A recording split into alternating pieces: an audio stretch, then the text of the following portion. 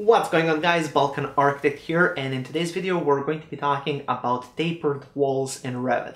Those are walls that have a different thickness along the height of the wall, so it can be wider at the bottom and then thinner at the top, or the other way around.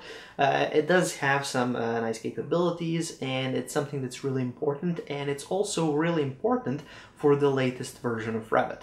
So if you don't know, this is an option that's only available in the latest release of Revit, which is Revit 2022.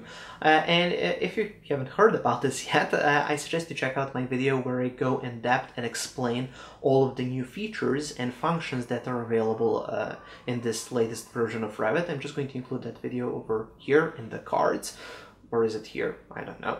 But anyways, it's in the cards there, also in the description, so if you want to learn about all of the new features. In this video, we're just covering the tapered walls, how to set them up, what are all of the kind of functions and options that we have, all of the little settings, and also how does that interact with some other things that, well, have to interact with walls, such as doors, windows, and also attaching floors to those types of walls. That's also quite important. So that's what we're covering in today's video. Now, if you want to learn Revit in depth, I suggest you check out my website, balkanarchitect.com. That's going to be the first link just below this video. There I have many different courses, starting from a beginner to intermediate level course, and then also many other advanced level courses that concentrate on numerous different complex topics in Revit. So if you're serious about learning Revit, check it out. As I said, first link just below the video. Okay, so without any further ado, let's get straight into Revit. And here we are in Revit. Now, by the way, one quick thing. Do you like the highlighted cursor? So I've just set this up just to make it a little bit easier for you to see the cursor. And please tell me in the comment section below, do you prefer this or would you prefer just nothing? So would you prefer this or having it highlighted like so? Anyways, let's get into the tutorial. So for the tapered wall function, what we have to do is obviously, well, first place a wall. Now, once you go here to the wall tool, WA is the shortcut, then you can obviously go into properties, and I'm just going to select one of the walls. Let's select the brick on metal stud. Okay, so here we can just place a wall, click once, click again, and the wall is placed. Hit the escape key a couple of times, and then let's open up the 3D view just to see what we have here. So this is the wall in question. Now, in order to make this wall tapered, we do have to make a couple of adjustments. So first, perhaps not related to the tapering, is I just want to change the top constraint up to level 2, just like so. And then for the tapering of the wall, you select the wall, you go here into the properties, and then you have the cross-section option. Now, this is something that has been added with the latest release of Revit.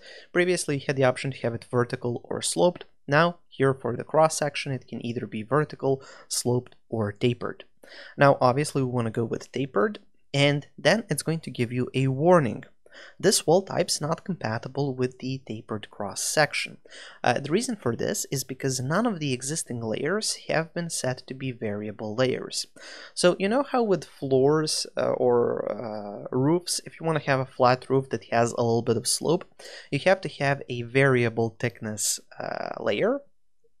And then Revit can recognize that that layer can be adjusted in order to make it sloped. We have to do the same thing here with this wall. We have to select the wall, go into Edit Type, go into Structure, go into Edit, and then here we have to go and find the variable parameter. See? Here it says variable, and then you have to check which one of these layers you want to make variable. Now, in most cases, you're going to go with the structural layer or something like that, or perhaps some sort of a substrate layer if you have that. So I'm going to check that. Now, something else that you will notice is that you cannot check 2 at once, so it's only going to allow you to have one variable layer, so just keep that in mind. And once that is checked, when you OK out of that, you'll also see that here under construction we get a new tab that says cross-section properties. So you can actually assign the taper of the wall here. Now this is something that I'm going to be talking about a little later on because it's a little bit different than the regular taper. So let's just hit apply, okay, and escape out of this. Okay, now if I select this wall, and then if I go to the cross section in the properties panel, and instead of vertical, go to tapered, now as you can see, it's going to allow me to have this tapered. Now, before we can apply any angles, we have to override the type properties. So as is shown you here, we have the type properties angle, and it's currently set to 0. So we can just override that, and then we can assign angles here. Now you have the exterior angle. In this case, that's going to be this side here on the outside, and then we have the interior side, which is going to be this here. So if I just go and set an angle, so let's go with 3 degrees, hit apply. As you can see, it's going to go out like that. We can make it even larger for demonstration purposes. See how it tapers out here. Now something that you'll notice, obviously you don't want to go too far with this. Usually you're just going to be playing around with 1, 2, 3 degrees in most cases, so that's just something to keep in mind. Anyways, to show you this a little bit better, let me go here into level 1 floor plan, zoom in, and create a cross section running through this wall. Double click here on the section head, and then let me undock that. Oops. Okay, there we go. And then dock it here in the edge. Perfect. Okay, so let's also show the layers. Perfect. Okay. So if I go back here to the 3D view, this is the wall that we have, and then we can see it here in the section view off to the side. Now, once you taper the wall, you can obviously do it on the outside, which is this here, and then you can do it on the inside. So here I can taper this, I don't know, 5 degrees on the inside, and as you can see, it's going to go again towards the inside as well. Keep in mind that you can also have negative angles, so I can go -1 degree, and then it's going to go to the inside. Now, because we have the taper out, I can even go minus probably 4 or 5, and it's still going to go there. Yeah, even -8, and that's just going to turn it into a sloped wall, I guess. Now let's go back to 0. Now, if you want to have it tapered where it's smaller on the bottom and larger on top, you can do that. So I can go -1 here, and then as you can see, it kind of tapers out on top. You can see the same thing here. Now, something that you'll notice when it comes to this tapering of the wall, let's go back to 5 degrees. Yeah. Okay, so if I just show you by going here to the quick access toolbar, going to the measure tool, if I measure the layer here on top, it's going to display 151.3. Now that is the thickness of the layer of this main structural layer that has already been set. So if I hit the escape key a couple of times, select the wall, go into edit type, go into structure, go into edit. Here you're going to notice that it says 152 for the thickness. So that's that thickness. Now if I go to the measure tool and measure at the bottom, obviously that's going to be much larger. So what we can learn from this little demonstration or this little measuring, we can learn that Revit is going to keep the top of the wall at the assigned width, but the bottom will kind of change according to the angle of the taper. Now, if I go back here to the properties for this wall, so select the wall, go here to the properties, and if I change the taper to go to the inside, so -1, see how then it goes to the inside. If I were to go to the measure tool and measure that, it's going to display again 152, but on the bottom, it's obviously going to become smaller. So even if you make it larger or smaller using that angle, it's always going to keep the same thickness on top. Now the reason for this is because, well, we actually have a parameter. If I go here into edit type, while the wall is selected, you can see that under the cross-section properties, the width measurement is set at top. Now, if I were to change this and perhaps say the base and hit apply, you will see how it kind of became thicker. Let me do that again. So just look at this wall. When I change it to top, hit apply, see how now it goes to the inside, and now when I go to the base, hit apply, it goes out like this. Now, if I go again to the measure tool and then measure that again from here to here, you can see that it kept the same thickness now on the bottom, but on top it changed. So if I measure here on top, it's set to 221.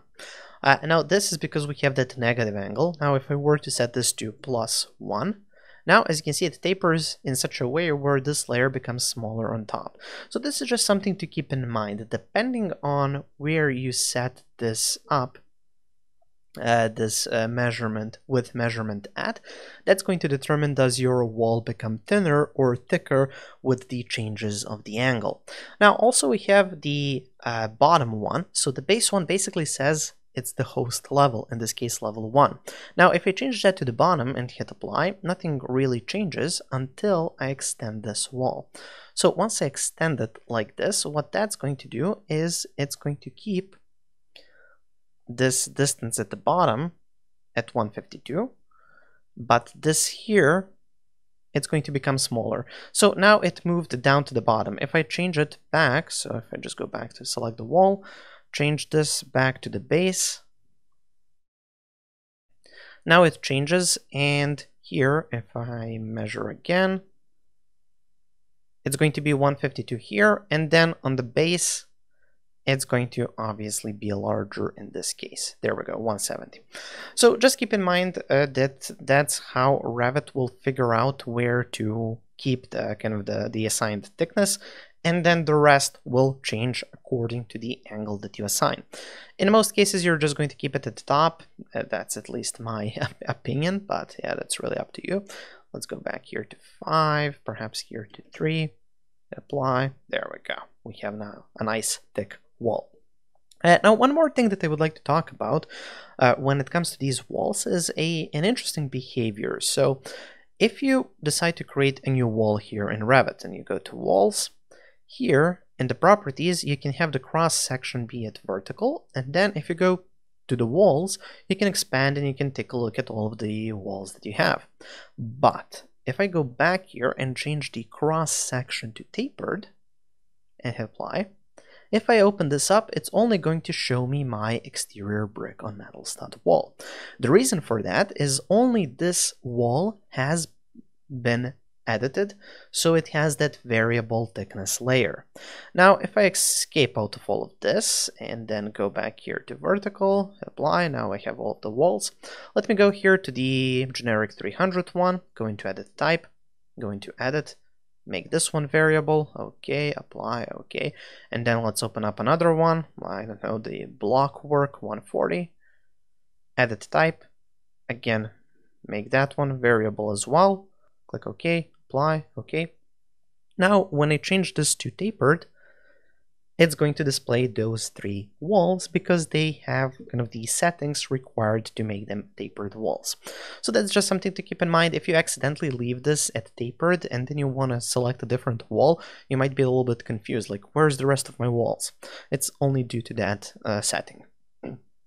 Now moving forward, let's select the generic 300mm type, and then let's go into here into edit type and let's play around with the cross-section properties.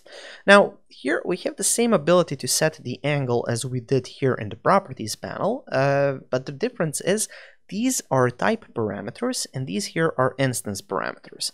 What that basically means is this, if you set this, it's going to stay the same for every wall that you have. But if you set the parameter here, it's only the wall that's selected at this point. So what does that mean? Well, if I set this to, I don't know, like 3 inside, 3 on the outside, apply, okay. Now, if I want to place this as a tapered wall, I can just start placing it, and as you can see, it's going to be tapered. It has that taper. Now you can see that that angle has already been set up here, and you can only override it by clicking here, and then you can change that angle. So you can change, I don't know, like this to 6 and this one to 4, apply, okay, and then you can set a wall and it's going to have a different thickness, or perhaps let's set this one to 0 just so we can differentiate between these two. Now if you go again to the wall, go to that same 300mm generic wall, go into edit type and you change this to 5 and then this one to 0. Let's see what happens when I click OK. See how this wall changed and this one didn't, because this one kind of kept its own instance override, but this one is following the type type parameters, and that's why this here changed. So it's just something to keep in mind. If you have a wall that you know it's always going to be tapered, I do suggest you check that option here in the edit type. And if it's a wall that's only going to be tapered in 1 or 2 places or instances of that wall, then I guess you just start off with a regular wall, you place it wherever, and then only the the instance that's supposed to be tapered, you just select that one, you override it here, and then you add that taper, and there you go. Now, moving forward, one really important thing to mention is that if you go here to the wall tool, and then let's go to the stacked wall here on the bottom, and then let's place one. For the stacked wall, you don't really have the option to make it tapered. As you can see, it's just not going to allow you. It's not something that's available with the stacked wall. It doesn't have that option. So just keep that in mind. Unfortunately, we cannot stack tapered walls in Revit. Next, let's see the relationship between sloped or tapered walls and floor boundaries. So if I decide to go here into level 2 floor plan, or no, let's go into level 1 floor plan, I'm going to select this wall that already has a taper to it. So let's go to walls. Let's go to the brick on metal stud. I'm going to go here and yeah, let's just assign something like, I don't know, like 5 degrees on both sides, just to make it, or let's go even with 10, just to make it a little bit easier to see. Okay, hit apply, okay, and then here let's set this to tapered, and let's create a room. Now you can see that they're making it unconnected and allowing it to go up to 8,000 millimeters. That's okay. Next, I'm going to move to level 2. This is where we have that wall. And now if I go here to the floor tool and use the pick walls function, I can go and click like this. And it's basically just going to be placing that in, oops, let's go back. So it's going to be placing those lines inside of those walls. And now if I hit finish, let's see, no, okay. Let's go to the 3D view. This is what we have. See, we have that floor inside. Perhaps in shaded, we can see that better. See, now if I select this wall and move it out, you will see that the floor will follow that wall. So even though this is a tapered wall, that floor will still try to follow that boundary of the wall. So it's just something to keep in mind. And if I select this and now go into edit type, and if we change this to, I don't know, like 3, and then hit apply, okay, well, it's still going to be there. That floor is still there. We can even go and select a few of these walls, and let's try making them vertical. Well, still that floor is going to follow that, and if we go here into level 2, see, that's how far that floor will go inside of that wall.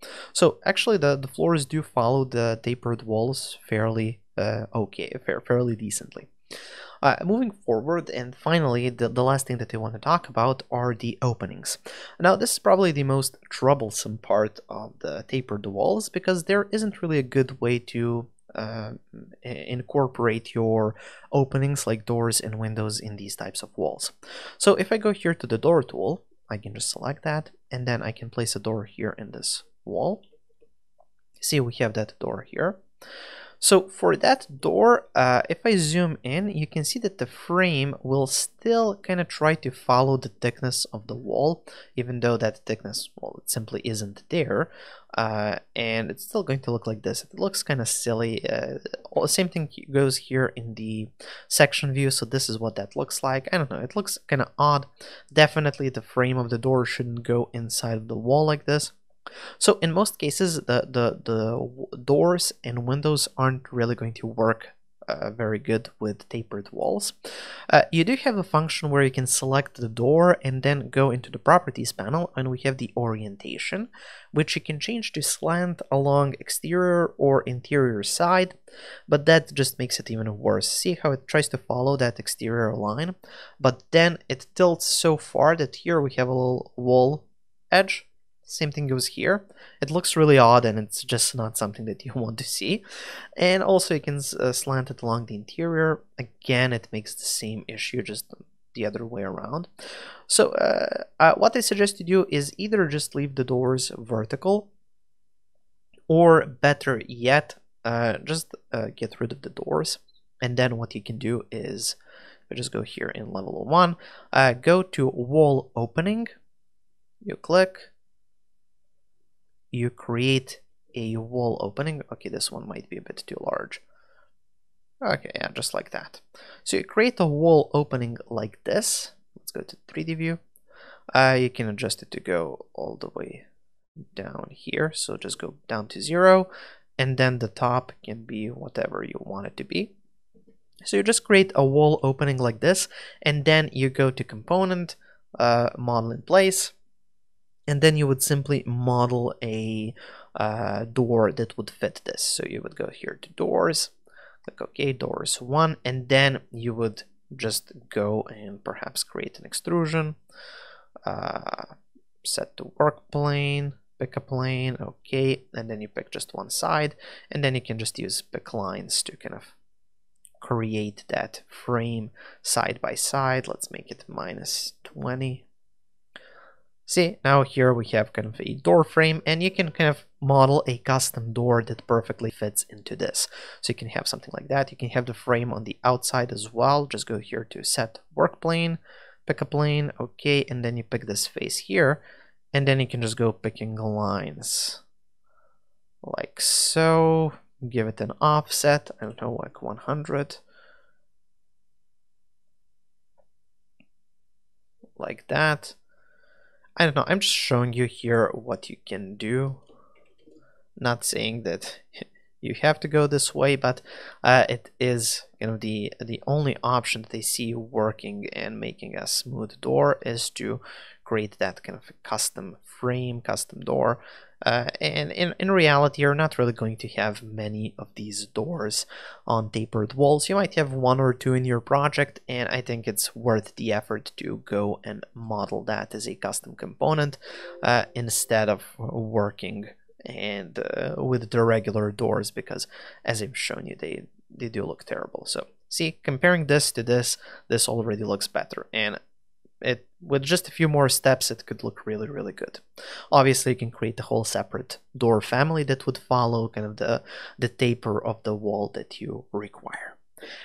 Anyways, that's pretty much it for this video. I hope you have learned a lot about tapered walls. It's not as simple as just tapering the wall, it's making it work with kind of the rest of the Revit model, so that's why we have to cover everything. That's why this video is so long. But anyways, I hope you have enjoyed it. I hope you have learned something new. Tell me in the comment section below, do you like this tool? And also, please check out my courses. Again, first link in the description. That's balkanarchitect.com. That's my website.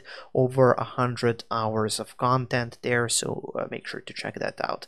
If you're serious about learning Revit, that's the place to go.